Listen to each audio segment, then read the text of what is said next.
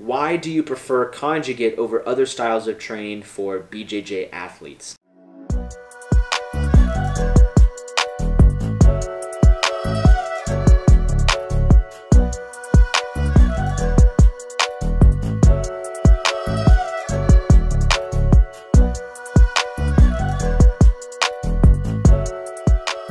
What's up, guys? My name is Josh Setledge. I am the BJJ strength coach. I'm doing a quick Q&A here on the YouTubes, answering some questions that I got from Instagram. Before we get into it, I do want to let you guys know that I have a free 4-week full body strength program specifically designed for wrestling athletes and jiu-jitsu athletes. So if you're a wrestler or a jiu-jitsu athlete and you want to get stronger, you want to start winning more matches, you want to decrease your risk of injury, if that's you, then click the link below in the description. All you gotta do is just drop in your email. I'll send you the free 4-week strength program directly. No strings attached or anything. I just want to add some value to you guys and help you guys get started in your own strength journey to enhance your performance on the mat. So let's go ahead and get into it. Our first question here: why do you prefer conjugate over other styles of training for BJJ athletes? That's a great question. I wouldn't say that I prefer conjugate over other styles of training because like conjugate is the best, or because conjugate is king and everything else sucks. That's not what I'm trying to say here.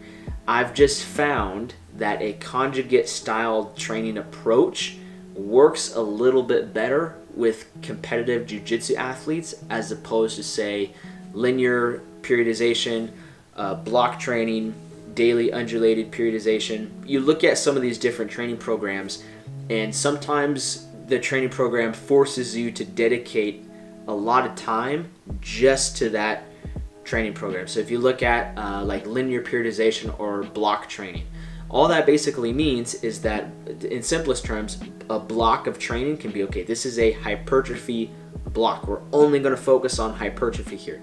And then on this next block, we're only going to focus on strength. And then the next block, we're only going to focus on peaking you for competition.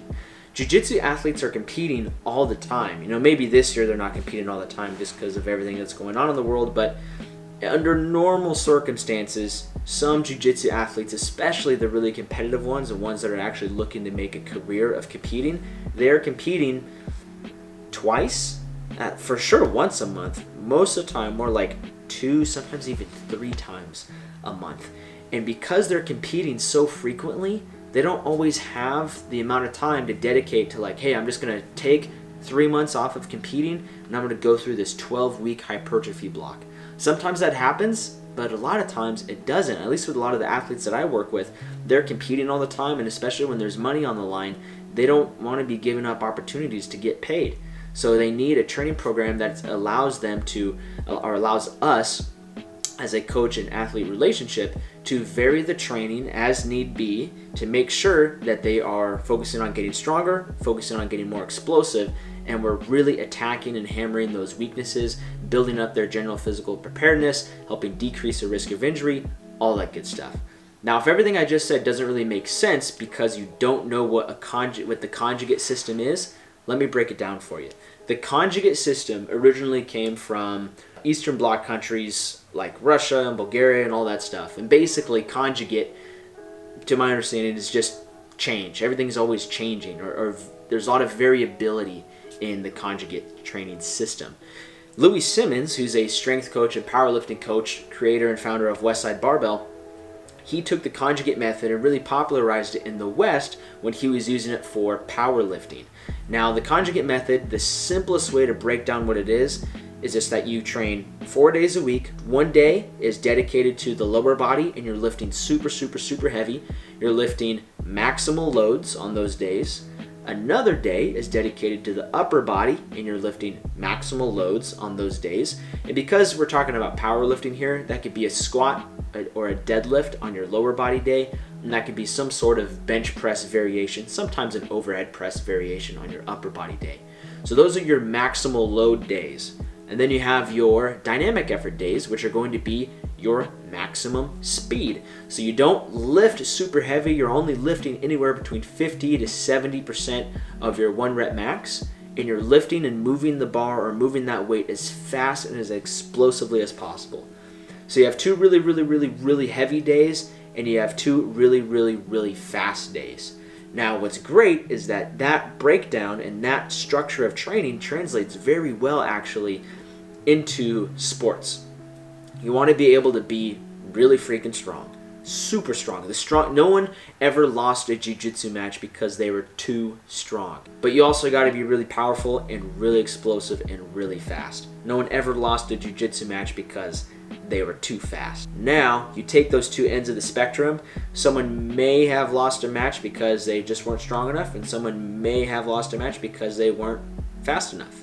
And so what the conjugate system allows you to do is you can kind of plug and play this system of training wherever the jiu-jitsu athlete is in their year-long competition schedule. So a lot of times when I start working with an athlete, I have them do about 2 weeks of kind of an intro phase, feeling them out, kind of seeing where they are. Okay, how in good a shape are you before? How familiar are you with some of these exercises? How much training volume can you handle before you start to get so sore that it starts to negatively impact your jiu-jitsu training and all that stuff. And once I have a good understanding and a good foundation and a good knowledge of who the athlete is and how I can help them, then we start plugging them into the conjugate training system. So one day is going to be a really heavy day for the lower body. That could be some sort of zercher squat, some sort of sumo deadlift, a block pull.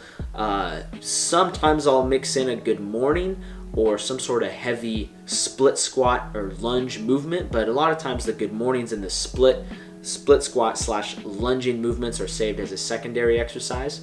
Another day we go really heavy on the upper body, so we'll do like a floor press, a landmine press, a kneeling dumbbell press, a Z press, all sorts of different pressing movements. And on the other 2 days, we focus on being super explosive and super fast. If someone's experienced enough, that may look like banded deadlifts or banded squats, but a lot of times it's a lot of jumps, it's a lot of medicine ball throws, clapping push-ups or plyometric push-ups, different types of bounds and skipping drills and things like that. And it just translates well to jiu-jitsu athletes because we can kind of, like I said, plug and play this system of training in the middle of a competition season. Take that with a grain of salt. If someone's going to compete in 2 weeks, I'm definitely not going to just throw them like, hey, you're going to max out on squats today. That's not what I'm saying.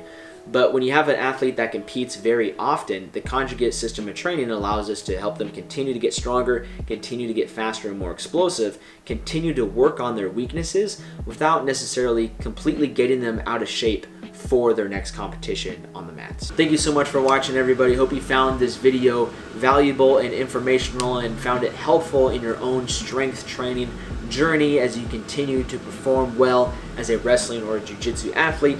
Again, if you want to check out my free 4-week full body strength program, all you got to do is head over to settlagestrength.com. That's settlagestrength.com. Sign up for the newsletter, or you can just click the link below in the description here. All you got to do is just drop your email. The free program will get delivered directly to your inbox, and we'll start working together, helping you win more matches and get injured less. Talk to you guys later. Peace.